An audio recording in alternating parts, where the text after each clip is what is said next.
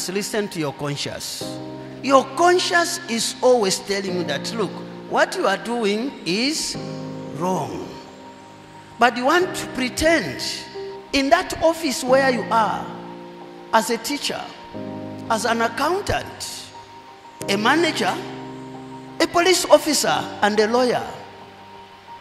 You know that it is not everything that you are doing that are giving you peace. Your conscience is always telling you that, look, what you are doing is not good. But because no one knows what you are doing, you continue pretending that what you are doing is good. But inside yourself, your conscience is your witness. But for how long are you going to ignore your conscience? No one can confront you that what you are doing is wrong. It is only your conscience that can remind you about your activities. Conscience doesn't fear. Conscience can rebuke anyone, even the president. It doesn't respect anyone.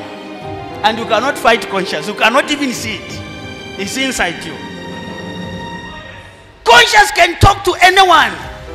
Mr. Minister, Mr. President, Mr. Director, Mr. IG, what you are doing is wrong.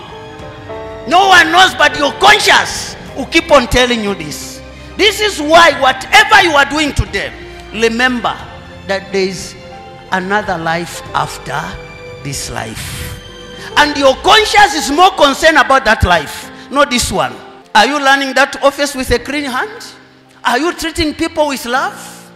Are you telling your boss the truth? Are you not stealing from your boss? Because you want to show people, you want to please people, you not stop until you go to hell. Listen to your conscience.